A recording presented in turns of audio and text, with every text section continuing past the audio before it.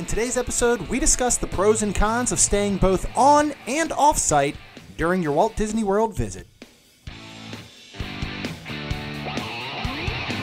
I only hope that we never lose sight of one thing, that it was all started by a mouse.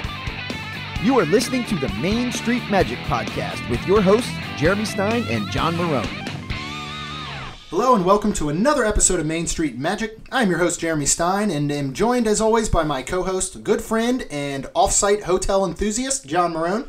Good afternoon. In today's episode, we're discussing pros and cons of staying on-site as well as off-site during your Walt Disney World visit. Please check us out on the web at mainstmagic.com, as well as like us on Facebook and follow us on Twitter at mainstmagic. So, John, this one I'm really excited to talk about because I originally presented this as, hey, let's tell everybody why you should stay on site. And you said, well, let's also talk about off-site, which is one of the best options for a lot of the reasons we're going to get into. So let's take them one at a time. And we have some specific items that we want to talk about between on-site and off-site.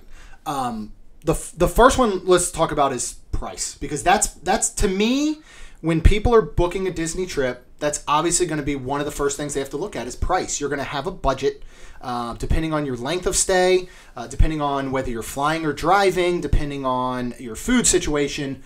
Price is key. And there can be major price differences as we've seen from value to deluxe resort. There's also can be price differences between staying on-site and off-site. So first, just to put you on the spot here, why don't you just give a quick kind of overview about what does on-site mean and what does off-site mean? Yeah, and I guess it's getting blurred a little bit. Especially with recent news. Yeah, with recent news on that. So on-site is going to be a true Disney resort, or whether it's a value, a moderate, or a deluxe. Yeah. DVC. So any of the Disney properties, that's on-site. Off-site is going to be anything that's not Disney, but it also includes, the Disney Springs Hotel Boulevard those are off-site resorts. Yeah, there's like 7 hotels there that are Correct. included. And so with the recent news, staying off-site, you did have some disadvantages.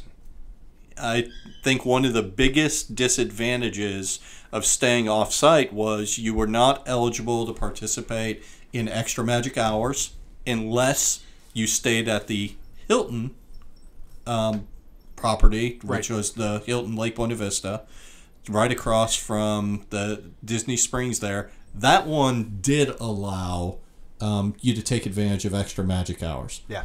Which was unique because there was a time with the kids and I stay at so many hotels, and Hilton being one of them, that I just would keep 4 Hilton keys with me all the time, and I would just be at the park and say, hey, I'm staying at Hilton, and get the extra magic hours. Yeah. There was no other way to check it. They only checked it by room key. Yeah. And the room key said Hilton. Right. And so that was just a little bit different for that. So now not having extra magic hours, and then the second thing was if you're off-site, you didn't get to take advantage of the 60 days booking fast pass ahead of time.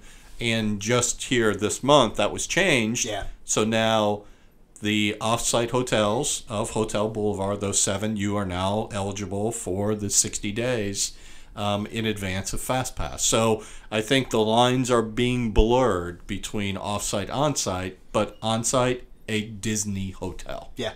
And we can even go further off-site to anything that's within a 15-20 minute drive, but I think what we really want to focus on is more within that Disney bubble and Disney property. I don't think we need to talk about a Motel 6 that's 15 miles away. If that's what you're choosing for your vacation due to price and budget, perfectly fine. Or maybe you're splitting days, between some of the other theme parks in Orlando. But we really want to focus more on what we will consider it'll be almost Disney owned and non-Disney owned as on-site and off-site.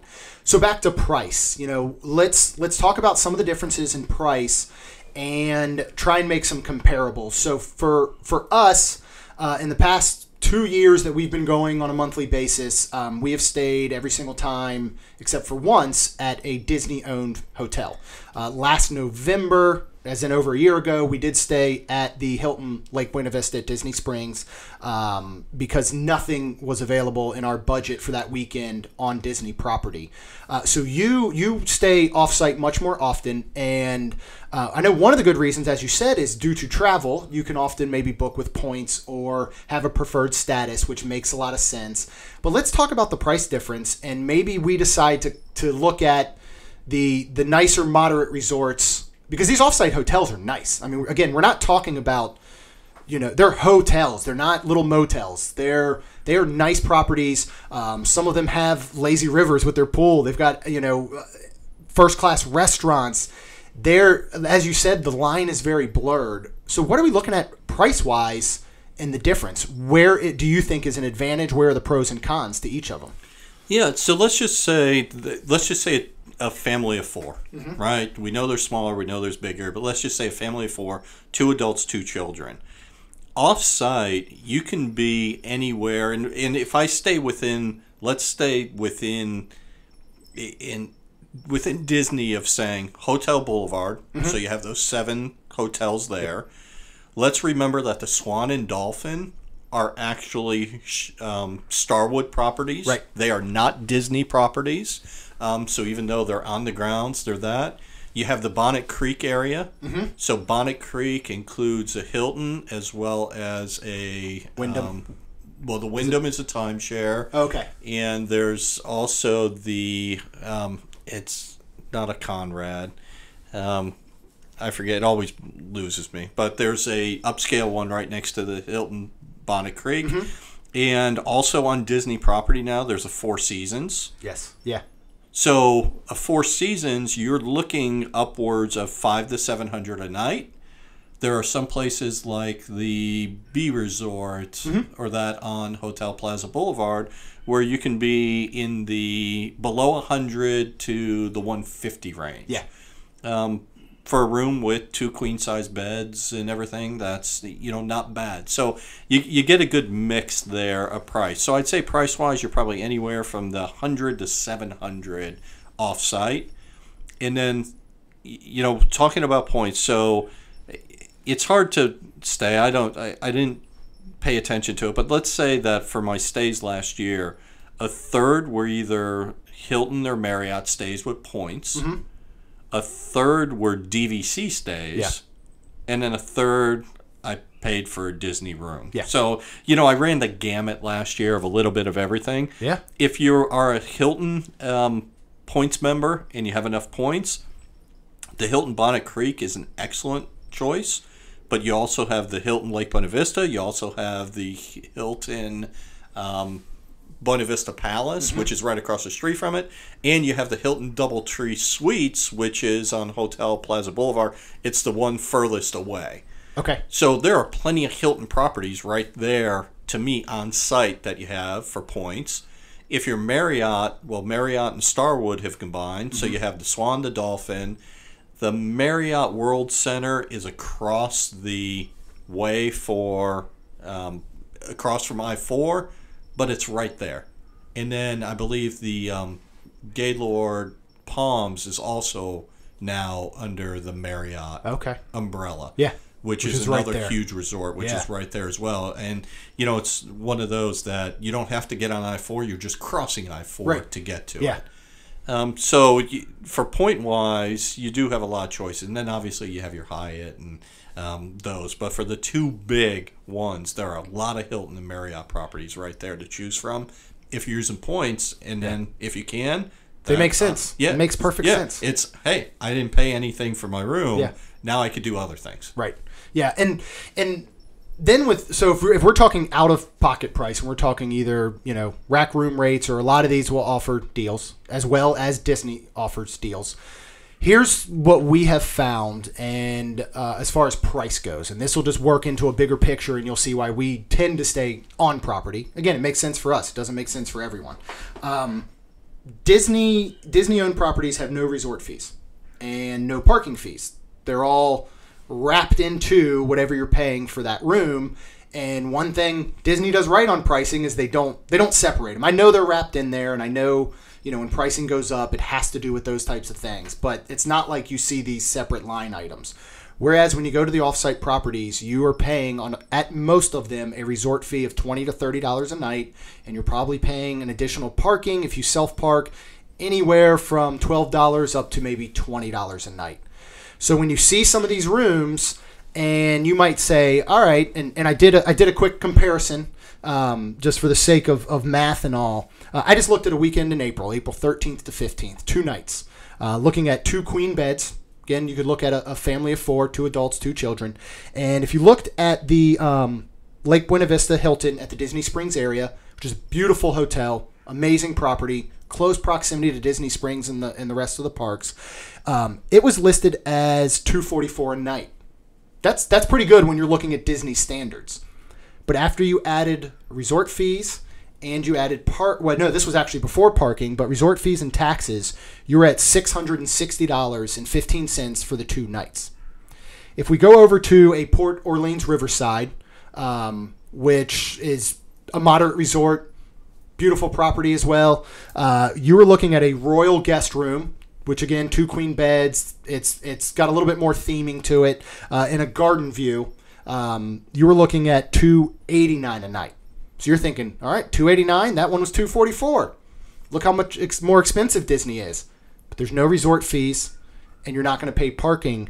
So at the end, the Disney hotel for 2 nights was $650.26. So technically, it was $10 cheaper. So it's just something. And again, I love Disney properties. You've heard that through all our previous episodes. You'll hear it from here on out. I love them for many other reasons we'll get into. But if you're looking at price and you're looking at budget, just please be aware of the additional costs that can be associated with the off-site hotels. That's just something I wanted to make sure that people understood, because those can definitely add up. Yeah, and so I'm a person that a little bit, I won't say unique, but Disney obviously doesn't. You're unique. Yeah, I guess so. Disney doesn't have a reward system, right? No. So whether I stay 5, 10, or 25 nights in a Disney hotel, what do I get? I get absolutely nothing. Correct. So there is no acknowledgement of that, where at some of these other hotels, I maybe get free breakfast every morning. Yeah. Which, is part of it. Maybe in some of them, at certain levels, my resort fee is waived or discounted. So there are certain things that happen, upgraded rooms. So, different things to look at. So it's one thing that I pay attention to. But for me, what I was trying to go to on this is, if I'm paying for a Disney property and I'm not using DVC, I'm going to stay off site versus a value. Yeah. Right? Because as much as we say, hey, Pop Century is the best value, at the end of the day, Pop Century is a outside door, no hallways. It's a motel. Yeah. Right? And if the motel price for Pop Century is under $120, yeah, maybe I'll consider it.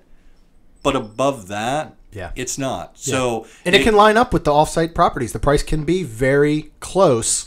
So that makes perfect sense. Yeah. So Disney properties, to me, moderates and deluxe, you're paying more for them. I also tend to think, at least for the moderates, or at least for the off-sites I stay at, none of them fall in the value category. Yeah. They're all moderates or deluxe. Right. Oh, yeah, for sure. And I love that you bring up the no Disney reward for staying, because I talk about this a lot. And, we've been every month for the past 2 years. We've stayed, out of the 24 months, we've probably stayed 22 to 23 times.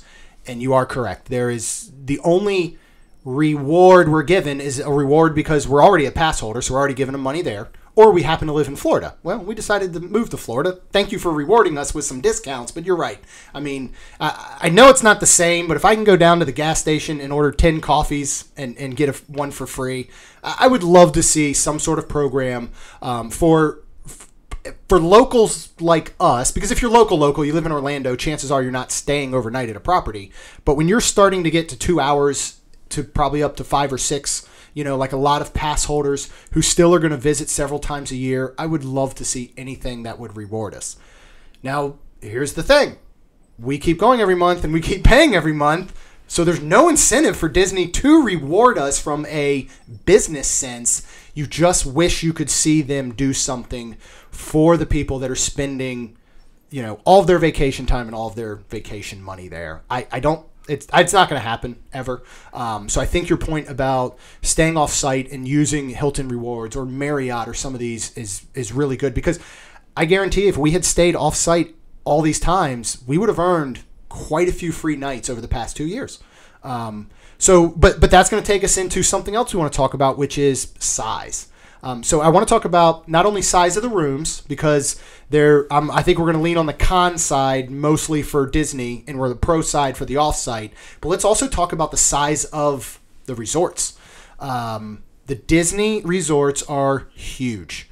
So that can be a con, because if you're staying in one of the buildings that is not a preferred, you have a long walk to transportation. You have a long walk to the lobby and the restaurants and often the main pool. These off-site hotels, which are hotels in the sense of you enter from the inside into your room, most of these are towers. So you're walking maybe 100 feet to an elevator. You're going down however many floors, and you're walking right out into the lobby and into the pool. So I think those make a difference. And then you can speak much more on the room size, which I know you are going to get more square footage and more space in those offsite hotels than you are in most Disney moderate and even deluxe studio properties. Yeah, I mean, definitely. I mean, in square footage wise, you don't have it, but the rooms tend to offsite. It tends to be much easier to get 2 queens as a normal size room. Yeah. Than at Disney, where there's plenty of locations where if you have 2 beds, they're 2 full-size beds. Right. And for a family of 4, unless the children are small, that's tight. Yeah. Right? To go from somebody who maybe in their normal life, husband and wife share a king-size bed, and the kids are in twins, now you go and you have 2 full-size beds. You feel like you're back in college. Yeah. Yeah, it's tight. So, and then there's still, if you do have some of the Disney rooms, especially some of the values or even the moderates, there's a very small table that's usually round with 2 chairs there. In a offsite, you're probably looking at a desk with 1 chair, and then either a small table with a lamp and another 1 chair or 2 chairs. Yeah. But there's at least some more room between the beds and all that. Yeah. And then the other thing would be, to me, the bathroom situation, right? I look at some, and this is off-site, on-site, it doesn't matter. There are some hotel rooms that I have no idea how the bathroom was designed, that it's like, well, I have to go into the bathroom and close the door to go to the bathroom. Right. But if it's a situation where someone has to sit on the toilet, one leg is up against the tub and the other one is touching the sink, bathroom size is huge. Yeah. And I find myself more and more, whether it's Disney or not, right, we want a sink outside of the bathroom.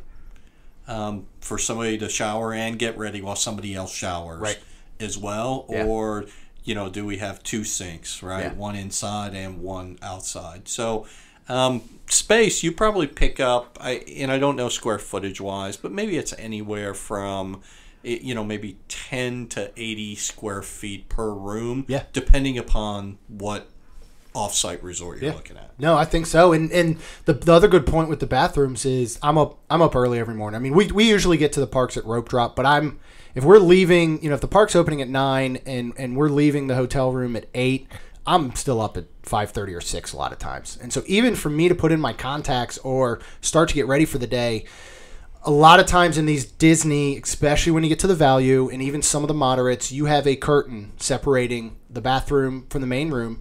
And that does not block out all the light. And a lot of times the way that they're maneuvered, your bathroom and the opening and the light is facing the room. So it's that's tough. And then I know for me, and I'm sure you're doing it sometimes, and a lot of people do when they travel, you still have to work, maybe, and maybe that's why you have the freedom or the luxury to go to Disney's, because you're still doing a little work. So having those offsite hotels that have a dedicated space for you to maybe have your laptop and have something set up while you still have a table to eat at, or, for the kids to hang out at, I do think makes a big difference. Something else then that I want to talk about is transportation. And you can drive all you want to the parks. We've started doing that recently, as you guys do, unless it's Magic Kingdom. Offsite hotels, especially these ones near Disney Springs and the Hotel Boulevard, will offer buses and transportation within, but it's not going to compare if you're used to the Disney transportation. Whereas you have boats, you have monorails, you have buses. You can drive, and your parking at the parks will be included if you're staying on a Disney-owned property, whereas you're, I believe, going to have to pay if you're staying at one of the off-sites and you go to park at one of the parks, which, again, is, I think it's at $20 a day now. So something to think about. And I've noticed, and again, this was only the one time that we stayed at that Lake Buena Vista, the bus shuttles to parks were running every 30 instead of what Disney says will be 15. And I believe when we did it, it did 2 parks. So I think it did Epcot and Hollywood Studios because they're in close proximity. So I think that day we were going to Epcot, but it had to stop at Hollywood Studios first. So we had to plan much further ahead. With the way the parking was set up there, we didn't feel like driving. We didn't want to walk all the way out to our car because we self-parked and then have to deal with all of that. So what have you found staying off-site? Because I know you tend to drive a lot going into the parks. Now, again, as a pass holder, parking's included. You don't have to worry about that. But what is it more like traffic-wise? What type of planning do you have to do if you're staying at one of these off-site properties and driving to, let's just say you want to drive to Magic Kingdom. How good is the transportation that they're providing? Or are you just going to stick with an Uber or some other form? Yeah, so here's my thing. Some of the buses, so take the bus for the Hilton Bonnet Creek. I think it's better in Disney transportation. It's a motor coach.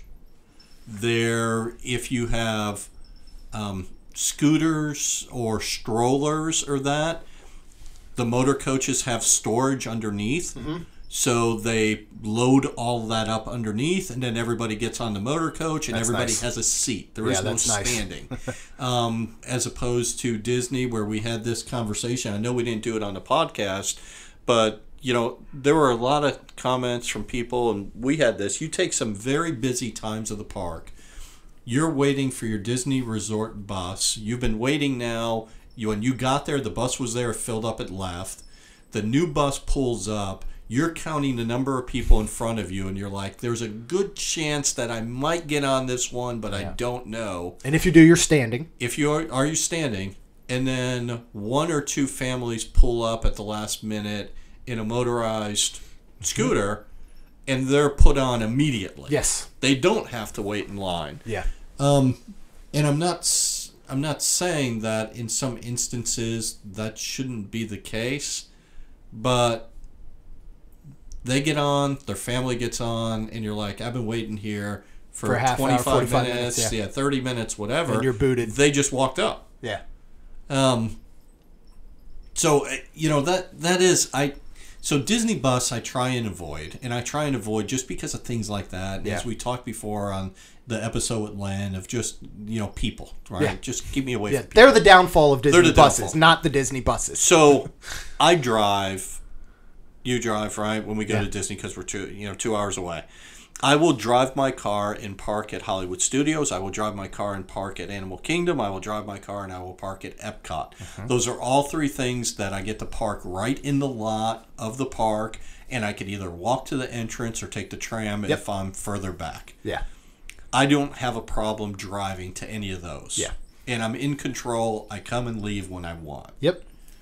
Magic Kingdom, I will, if I am not on the monorail or I'm not staying at a smaller resort where I will take the bus. So again, I'm not talking Old Key West or Saratoga or the Pop Centuries where the Several bus has stops to take 6 stops around the resort before we even get off there and get going. I will Uber.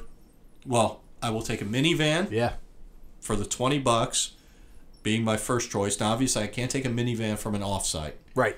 But I can take an Uber, and I can take an Uber to Contemporary, and then I just walk across the street. Exactly. So I will do that as opposed to driving, parking at Ticket and Transportation, and then taking the boat or the monorail over.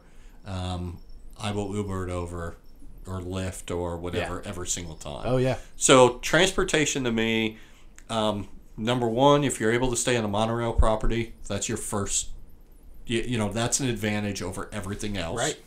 Number two, if you are able to stay at a Epcot property, beach, boardwalk, yacht, Swan, Dolphin, even though those two are offsite, because there you can walk or boat to Epcot or Hollywood Studios. Right. I don't have to worry. I only need a bus for Magic Kingdom or Animal Kingdom.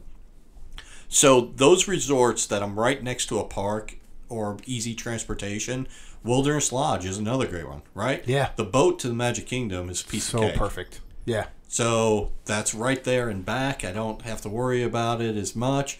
So Disney, to me, at the deluxe transportation, they win that every time. Yeah. At the moderates, I'll still give it somewhat to Disney. The value or some of the DVCs, I don't think you're much different. So if you're at an offsite and you didn't drive your own car, Uber. Yeah. Right? $6 to $10 wherever you're going, and just Uber. They're going to drop you off at all the parks except for Magic Kingdom, and they're just telling them drop me off at the Contemporary. Yeah, and you're a short walk, and we talk about Magic Kingdom and parking a lot, and for anyone who doesn't know why we're just so adamant against ever driving there, if you have not been to the Magic Kingdom or you've always just used the transportation within Disney, when that park was built, it was specifically designed to not see the parking lot. I mean, it was all part of you being engrossed and immersed in the Magic Kingdom and Main Street and not turning around and seeing, seas of cars. So because of a lot of this layout and because of the proximity of the water and the monorail resorts, parking was put much further away. So you're going to go, first of all, you're going to park in a parking lot that is obscenely huge. I mean, it is unbelievable. You're going to either walk very, very far or you're going to take a tram to two options, which is now a monorail station or to get on the ferry boat. You're then going to do like John said and count the people in front of you to see if you're going to make it on or you're going to wait for the next one. You're going to then either monorail or ferry boat over to the Magic Kingdom entrance. So again, it's just there's so much behind parking there that it is much worth, it's much more worth just using the Disney transportation or offsite doing an Uber. So that's where a lot of that comes from for us. So let's talk amenities, including the pool at the two different areas. And I'm going to wrap into this a little bit theming. Because something else that goes to the top of our list when we are staying or picking a place to stay is the theming and the fact that with Disney, you're going to get theming throughout. Now, we know some of the refurb rooms are losing a little bit of that Disney feel, but they're still very well done. But you have theming throughout the entire resort. You're not going to get that type of theming at an off-site. You will. I know we stayed at the Lake Buena Vista. They had a Disney themed store down in the lobby. But other than that, you walk in, and to me, the feeling of being in a lobby is like being in a lobby anywhere else I've ever traveled throughout the U.S. There is no different feel. But amenity-wise, I don't think there's a huge difference from what I know between what you potentially have access to as far as good food, as far as a good pool between on-site and off-site. Yeah, I tend to give the amenities to Disney versus off-site on this. But the pool themings for Disney are better. Now, again, keep going back to it. The Hilton Bonnet Creek, the Wyndham Bonnet Creek, the Hilton Buena Vista Palace, all have lazy rivers, themed pools, and they're awesome. Yeah. Nice pools, a place to spend a day, and it's good. So I like those pools at those three off-site places. Yeah. The other off-site locations, the pools might as well be from the 70s or 80s, right? It's a big rectangle, and there you go.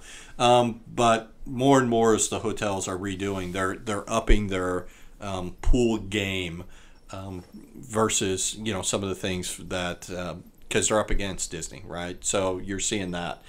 Restaurants, yeah, there's good restaurants offsite. There's good restaurants at Disney. I just think Disney, you have so much to pick from. Yeah.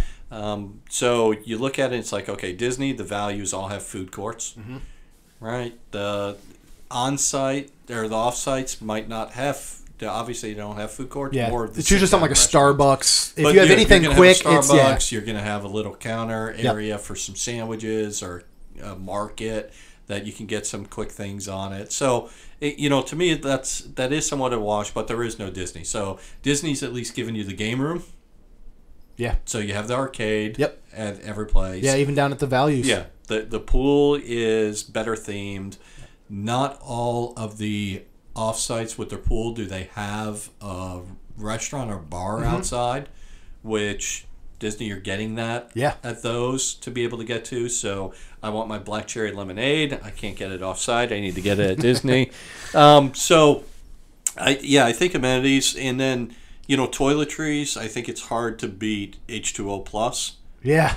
So I'm okay with the Disney toiletries. There's some decent offsite ones, but you better be staying at a higher end. Yeah. We have, and just to note, if you ever stay overnight at our house and use our guest room, I have a full supply of Disney H2O products, unwrapped soaps, shampoos, conditioners, body lotions. They're all ready for you to use for anybody that comes and stays with us. Two more quick things I do want to mention before we wrap up as far as staying on property. One is you are going to be included. You're going to have magic bands included. Now we know that for a plain magic band that you get for free, air quote time, with Disney, you can purchase for $12.99 and link it to My Disney Experience if you're staying off-site. Now you won't have access to it to open your room door, but you can still link it to park tickets, to again, your Photo Pass or Memory Maker. So you can still purchase that. And then one of the other things I do want to talk about is Magical Express.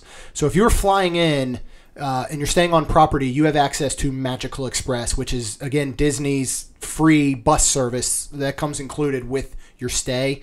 So they will pick you up from the airport, bring you to your Disney hotel, transfer your luggage. You don't even have to pick up your luggage when you land. They're going to take care of everything basically for you. You're going to get to your room. They're going to deliver your luggage. And then when you go back to the airport, you take the Magical Express as well. You don't have that luxury for offsite. You're looking at an Uber ride or a taxi, which, again, we're just talking about added cost. So I think that's one other benefit to staying on property as far as somebody who may be flying in. Any last parting thoughts? I know, I believe over our next several trips, we're staying on site, your trips and mine for quite a few. So we can always come back on some trip reviews and talk more about some of these. I guess my next one this month, I'm off site because I'm at Dolphin. But to me that's an on site, but it's off site because, as you mentioned with magic bands don't open the room doors at Swan or Dolphin, nor can they be used for charging on Disney property.